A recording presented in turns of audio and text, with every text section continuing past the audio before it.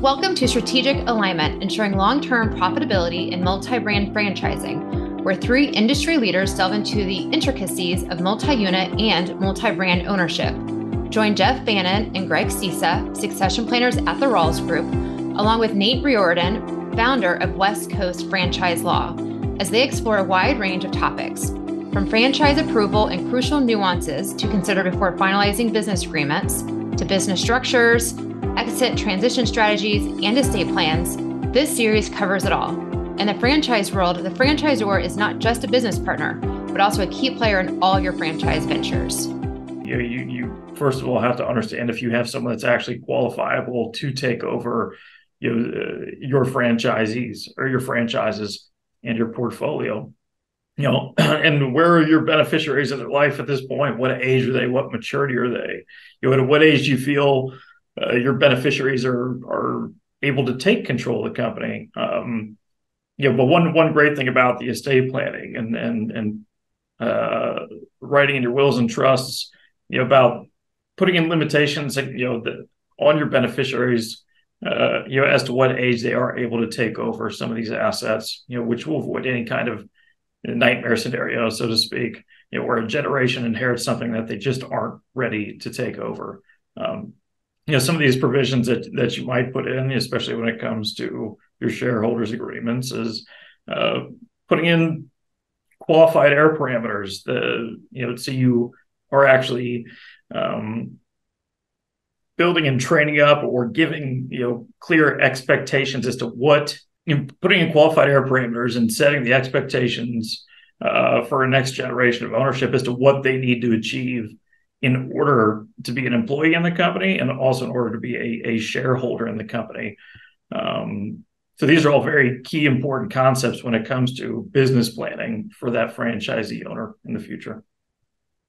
Yeah, and I think that speaks a little bit to one of the biggest estate planning challenges a lot of business owners have, is that, if I'm going to go get an estate plan, typically it's easy to say, I love my kids equally. I want them all to have the same thing. The reality is that kids aren't made equal. One may be very interested in operating a business, and the other one just might want to, pursue an art career. Does that mean that both children should have an equal share in the business? And if not, then how do we differentiate between who should receive what in the estate plan, and how is that going to work? And I think to Greg's point about the qualified heir language, what we don't want to do is tell one of the children, well, no, you don't get any stock because he's already here and that's it. You're getting all of it. What you do is create the parameters and manage the expectations ahead of time that say, we love to have you come in the business. We love to have you be a shareholder, but here's what you got to do.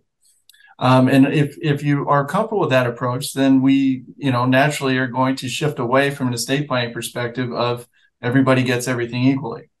Then the question becomes, are you comfortable if at the time of death, we don't know what the value of the business will be, what the value of real estate would be, what the value of the other accounts will be?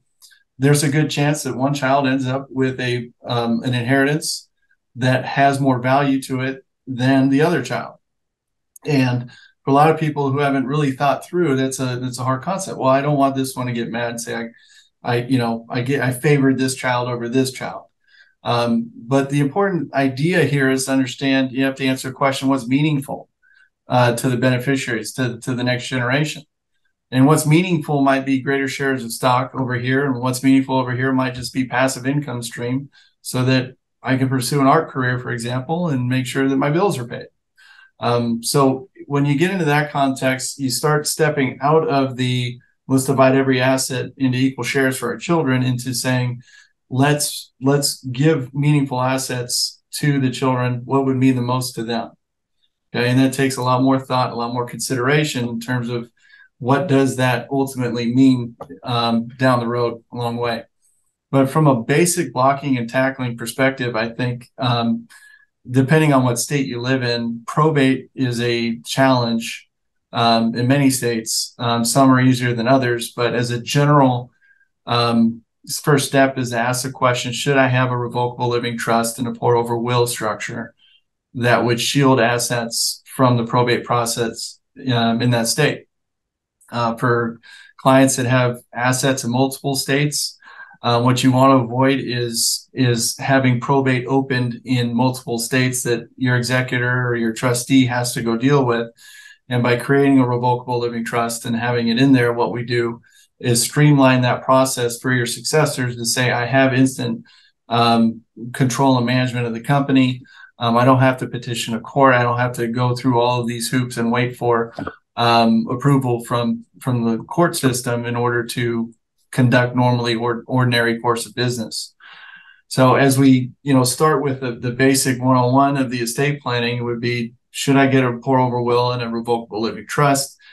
I need to title my assets in that revocable trust, and then I need to get comfortable with the idea of what is meaningful to my beneficiaries and what expectations do I want to lay for my beneficiaries in terms of ownership in the future.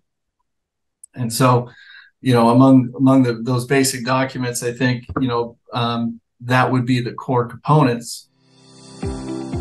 This is only one out of our 8-episode series focused on ensuring long-term profitability in multi-brand franchising. Continue listening to the series now or come back for more. Each topic featured may want you to learn something new. Succession planning allows you to create more control over the future you envision by proactively addressing possible, probable, and potential issues impacting your long-term goals.